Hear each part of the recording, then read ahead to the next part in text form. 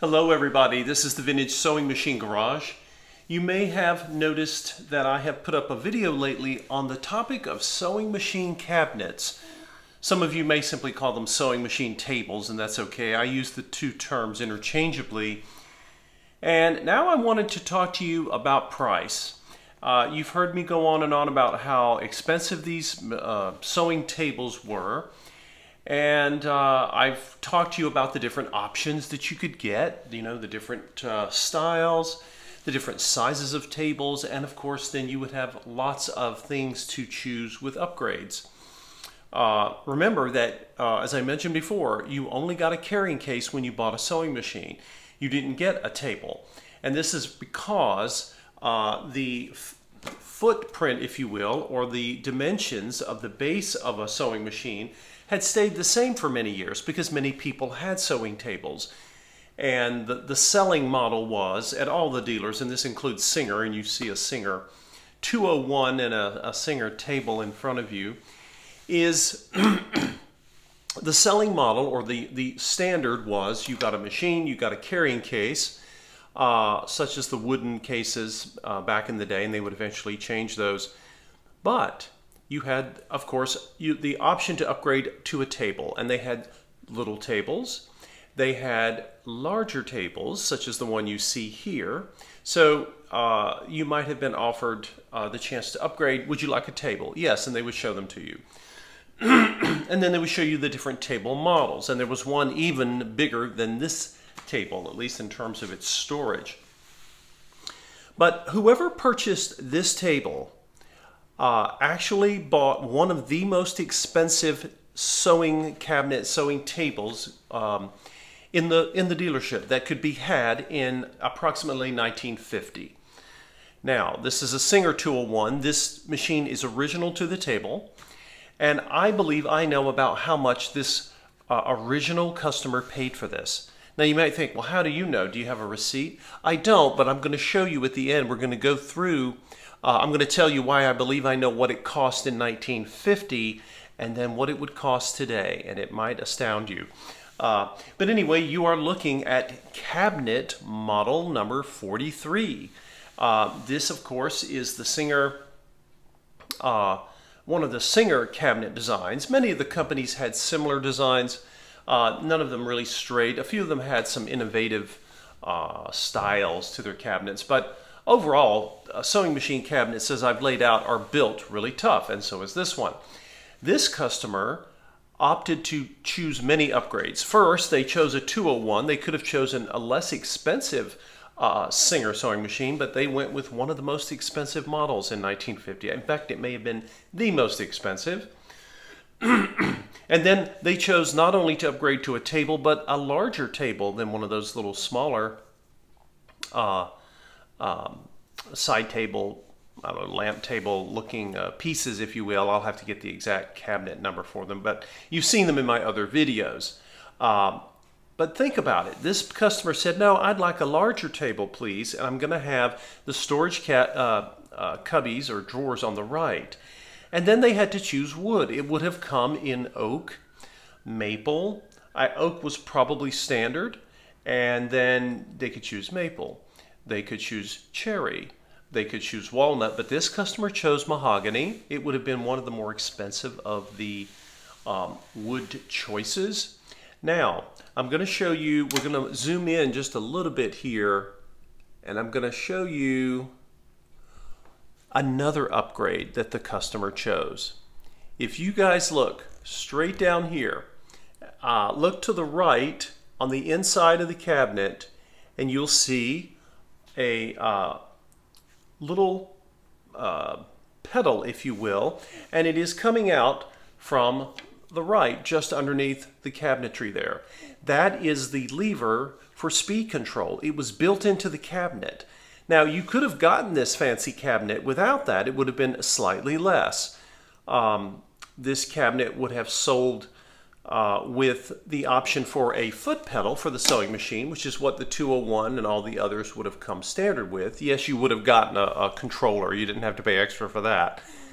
And when you had a cabinet, particularly with the Singers, you would have had choices. Now this is a button style Singer foot pedal. This did not come with this machine because this customer opted for the built-in speed control. But normally you would have gotten a button style controller.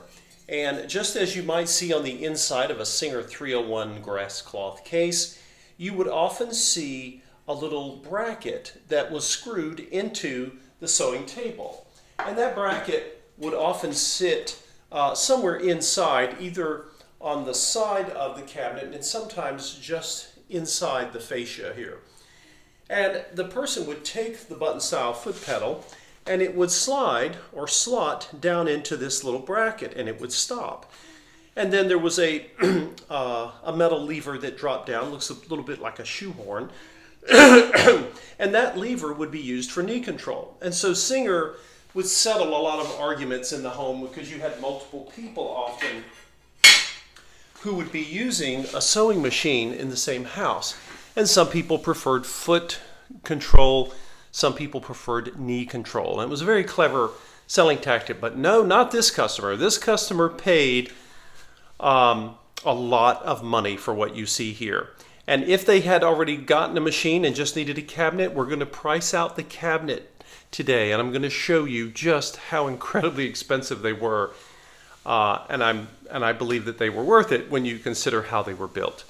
So you are looking at Singer cabinet number 43, and it is one of the few. I've seen many cabinets like this, but only every so often do I see cabinets with that built-in feature of speed control built into the cabinet. And it has a little box underneath which actually has the similar hardware that a foot pedal would. But this was yet another way that the customer could camouflage and hide away what was considered, you know, a mechanical device, which of course it is. And they were able to put this in their home. And as I've mentioned before, remember the average house in North America in 1950 was between 800 and 900 square feet. And so, you know, that's about half of what they are today on average. And so when people made purchases, they had to be careful. You know, they had big families and space was at a premium. And so, of course, the machine in this table, as for many tables made in the 20th century, it pivots down and the lid closes, and the homeowner could have easily, you know, used this table for writing letters and taking care of the household budget, etc. But what I do want to talk about, of course, is price, and I'll explain to you why I believe I know how much this table, just the table alone, cost this customer in 1950. Okay, guys, this is the information that I came across once in one of the tables I purchased. It's been a while now. I had purchased a Necchi sewing table, and it had come from the original owner. And it had lots of things that I've mentioned to all of you should always ask for. And look in the drawers of a sewing table. You will find things that belong with the machine. And I've talked in other videos about when it's not in the table, how to ask for that. But today I wanted to show this particular brochure. This is a piece of a brochure that was in a table. Now this particular one was a Necchi, but that's okay because I'm showing you and talking to you about the price of a Singer table. But keep in mind that all the manufacturers had access to very high quality cabinetry, and they were all in competition with each other. So it's safe to assume that, for example, the Necchi, it was a smaller company, but they had sewing machines in the same price points that Singer did. Not as many models, but they were basically trying to compete. And of course, they upsold customers with things like cabinets and accessories. And none of those things should have been dramatically different in price. Okay, that would have not worked as a business model. They would have had to have been pretty competitive depending on the town and the location.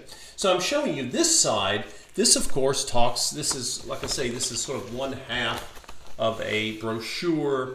And on one section, talks about the magic and the automation of the Necchi. And many of you have seen brochures like this, or you may have some. And there's a section here that talks about embroidery. Look at all the wonderful things you can do. Most of these customers didn't, but they had the tools to do so if they wanted to learn. But this is part of the brochure that when I saw it, initially I just thought, okay, I have another brochure. That's nice. I can see the tables. But look very closely at this, because what I learned is that I was reading the brochure one day and I noticed that written in pencil were prices. And it's my theory that someone went into a Necchi dealer in 1950, because that's the approximate year when the machine that this brochure went with originally was made.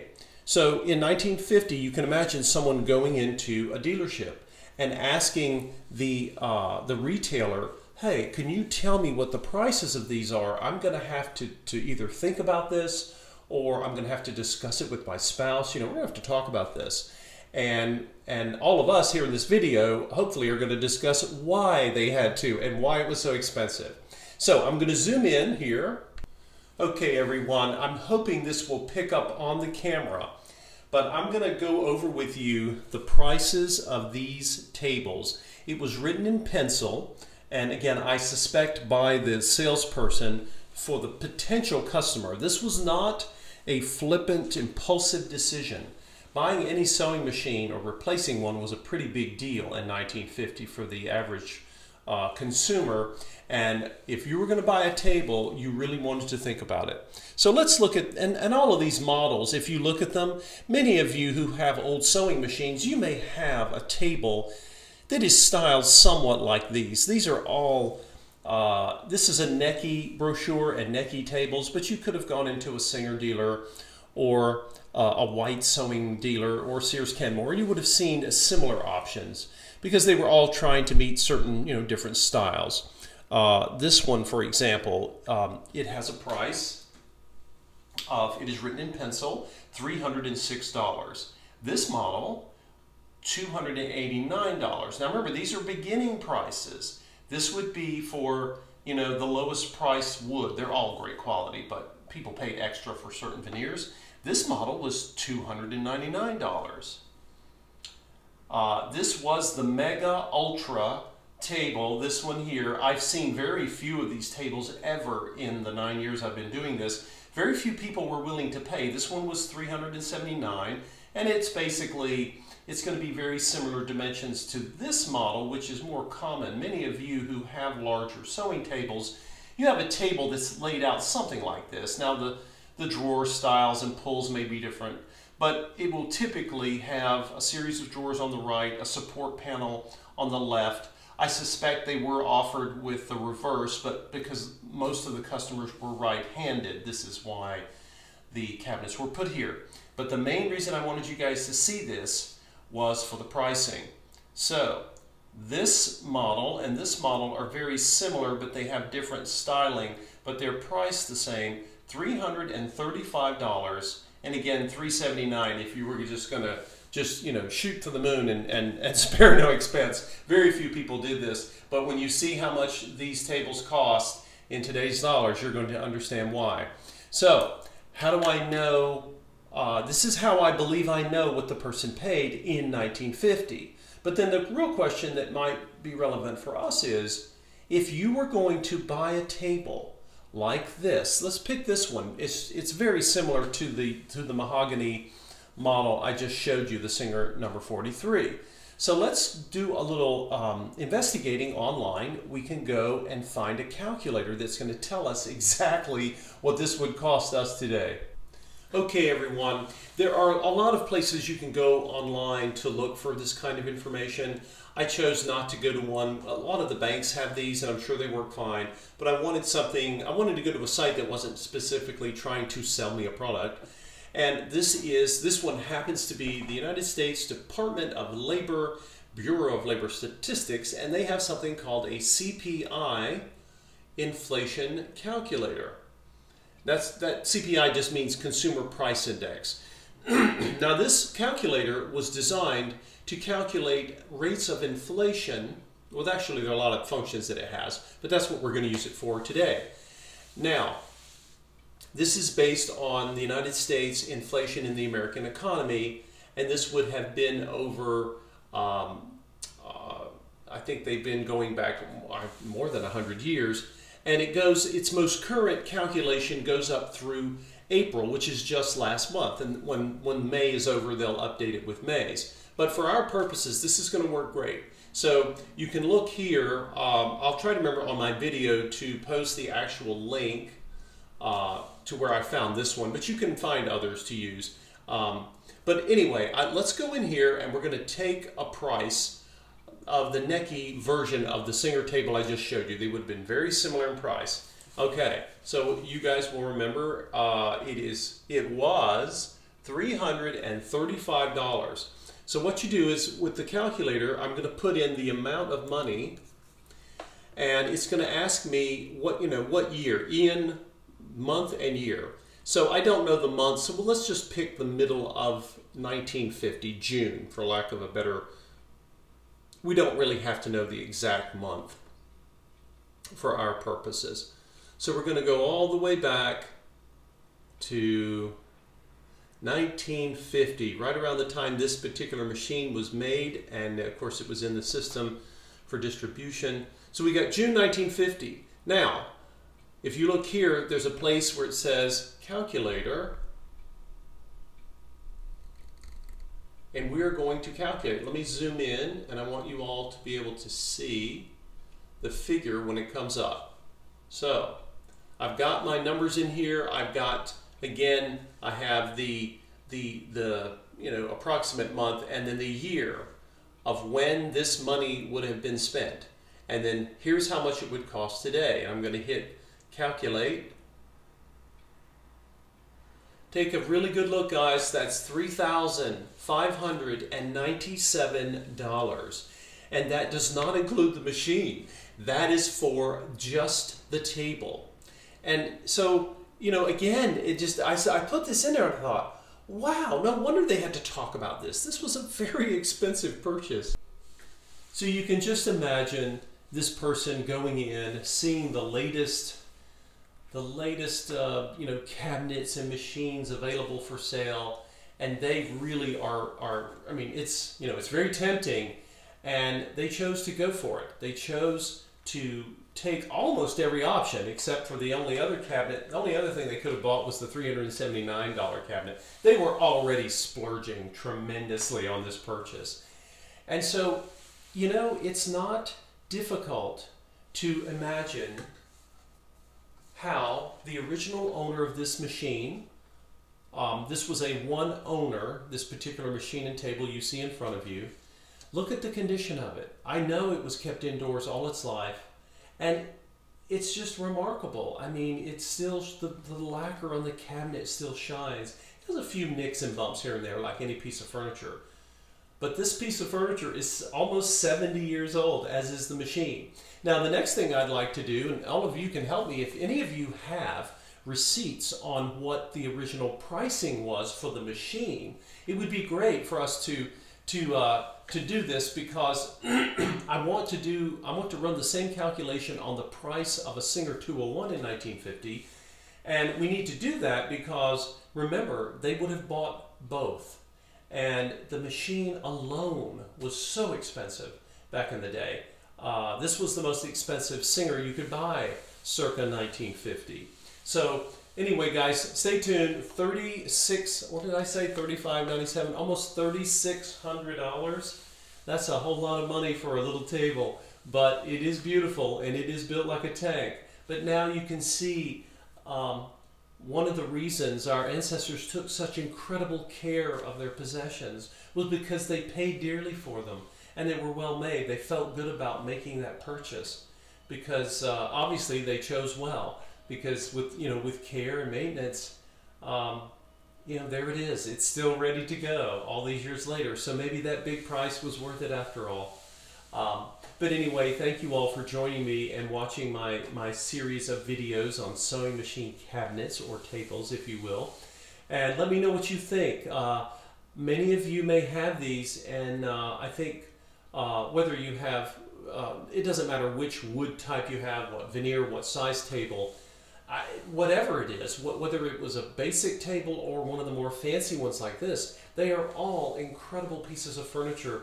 And when they are maintained, they're amazing. You know, I would be proud to have this in my home. It's going to be someone's coming to look at it today, and it may be purchased.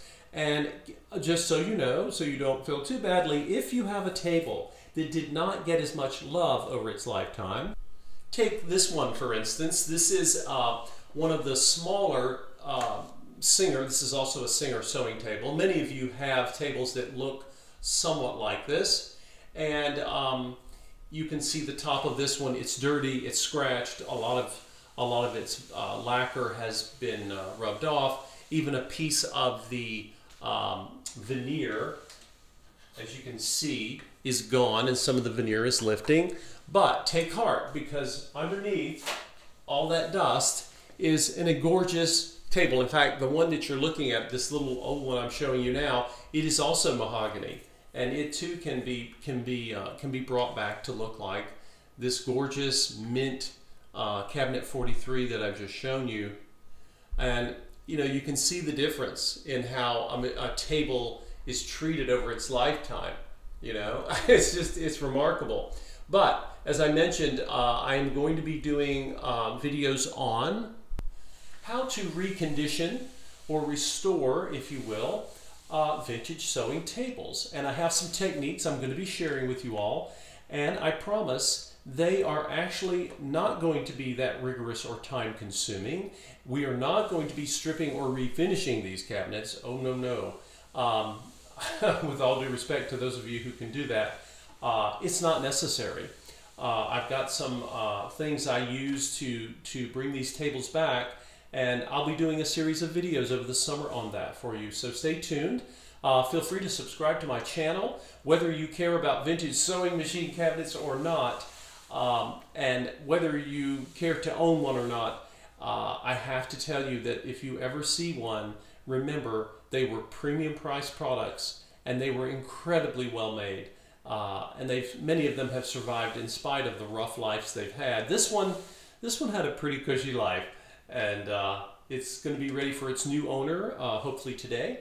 But I wanted to get this video in and talk about it because it'll be gone, and I only come across models with that built-in feature that I was showing you all, that built-in controller. I only see them so often. So anyway, feel free to subscribe to my channel, and thank you again for watching. Again, I wanted to share this with you because again, many of you have seen literature from vintage sewing machines, sales brochures, but I seldom see a brochure on the cabinetry. Not everyone kept stuff like this, but when I saw the prices and I saw they had been written in pencil by someone long ago, I thought, oh wow, this is a nice little window. Some of you may have other ways of finding out maybe old print ads or something. You know, sewing machines didn't really have a lot of prices in their advertising because they wanted the dealers to have room to be able to maneuver with that.